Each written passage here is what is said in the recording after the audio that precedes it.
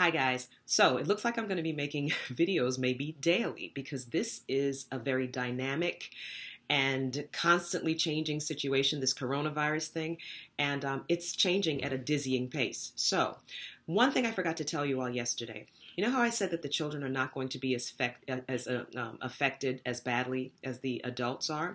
Well, that's correct. But I also forgot to tell you that people who take care of young children or who have young children may have the same type of antibodies, and so the same cross-reactivity as the children do, because you're taking care of them. They sneeze in your face, they cough in your face. So people like parents with young children, pediatricians, daycare providers, teachers, particularly of elementary school students, they may not manifest very, very severe symptoms either. And so I'm not even concerned so much about them. I'm concerned about them spreading the virus to the other more vulnerable people, because your symptoms are not going to this is like, again, we don't really know, but the reason why it's not affecting children so much is we think they have these antibodies that cross-react. So those people who take care of children may also have those antibodies. And so if you have a runny nose, or if you feel a little achy or have a little low-grade fever, don't just toss it up to just, oh, it's just the regular flu, or it's my allergies, because that's everybody, it's my sinuses. Adults never admit that they're sick.